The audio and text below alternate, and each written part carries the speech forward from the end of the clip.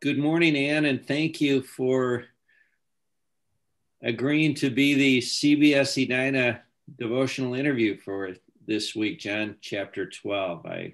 I'm grateful that you said yes. Thank you. I'm glad to be here. How long have you and Skip been in CBS? We have been in CBS for, I think, 12 years, and we have been in leadership now for, I think this is our 10th year. Oh, wow. Wow. Yeah. That is awesome.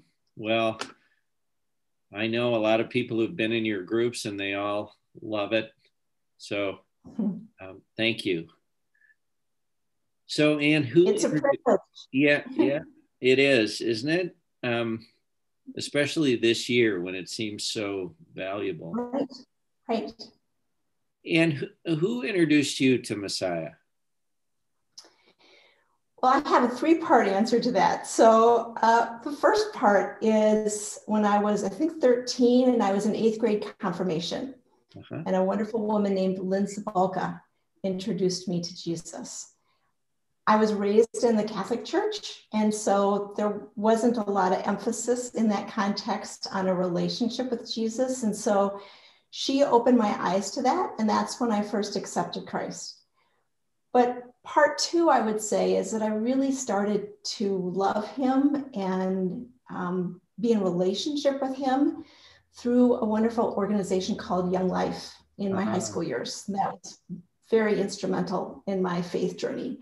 So I was at a camp in Colorado, actually 2 different camps. And I spent 2 summers on summer staff at Malibu, which is a camp up in British Columbia. Wow. And that's where I really engaged in faith. I mean, that's where I started studying the Bible. That's how I was loved by people and saw grace and experienced grace. And so that's, I think, when I first really started living like a Christian. And then my third part is this season of being in CBS has had a powerful impact on my life in terms of studying the Word and knowing Jesus through the Word. So that's my encapsulated faith journey. Young Life in high school. What high school? Edina West, when there was an Edina West. Oh, Edina West, yeah, which is now the main Edina High School, yeah. Right. So Young Life at Edina West, and then as a camp counselor, Young Life camp counselor, and now in CBS. Isn't that great? I think a lot of us, although we may not have experienced part 1 and 2, I think part 3 in CBS and the Word. That's great. And I want to actually thank you for something. So a couple, 3 years ago now, I'll cut this part out of the. No, you don't get to do that. You made a passing comment about an app that's called Bible Memory and how helpful it had been in memorizing scripture. And that just hit me at the right time. So I downloaded it, and I have really taken that to heart. And so not only studying God's word, but memorizing scripture and having those words stored in my heart, I have found that profoundly comforting, convicting, grounding. It's been an instrumental part of my daily devotion time, is working on memorizing scripture. So thank you for that, Andy. You're welcome. That's the Bible Memory app, and I don't make any money off of that, but I do use it. I too start my day every day with it. I like to say, well, I don't like to say, but I tend to wake up an atheist every morning. So I start out with a word, and that Bible Memory app helps me get back on track. So thank you. This study of John, how has it affected your life so far this year?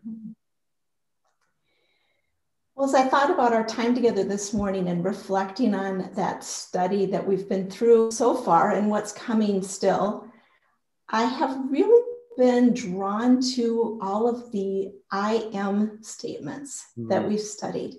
And when you think about each one and the sort of the different attributes of God through those declarations, he is the bread of life. I am the bread of life, Jesus says. And so he nourishes us. He provides for us.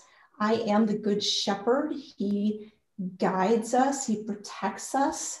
I am the door. He is our entry into relationship with our very righteous God. We'll be studying in a few weeks. I am the vine. I think that's my favorite. Oh, yeah. Just to be tethered to him. So those are the statements. I think that's what I'll take most from the study this year, is those I am statements and who Jesus is to us and in my own life. Well, Anne, thank you. I hadn't been thinking about those like that, and now I will. So thanks. I was just working on the lesson, and actually in day one, and Mary anointing Jesus and wiping his feet with her hair. If Jesus came to your house for dinner, how would you kick off the conversation? Oh, Andy, wow. That's a big question.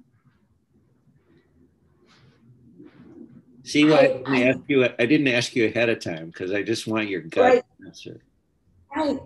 Well, one of the things I've always pondered, and in this study of John particularly, is what it was for Jesus to leave glory, to leave heaven and at the right hand of the Father, and choose to come to earth as human, fully human, and to know what the path would be to the cross. And I think I'd want to ask him about that. How in my own humanness, I can't fathom making that kind of a choice. Oh, yeah. To choose to leave something so perfect and so glorious, and then to know what suffering would come. It just blows me away. Yeah, me too. And you know what comes to mind is that he would say, because I love you. Yes. Yep. That's right. And thank you so much. Greet Skip for me, and I will. Have a wonderful weekend, and we'll see you on Monday night. Thanks, Sandy. Have a good weekend yourself.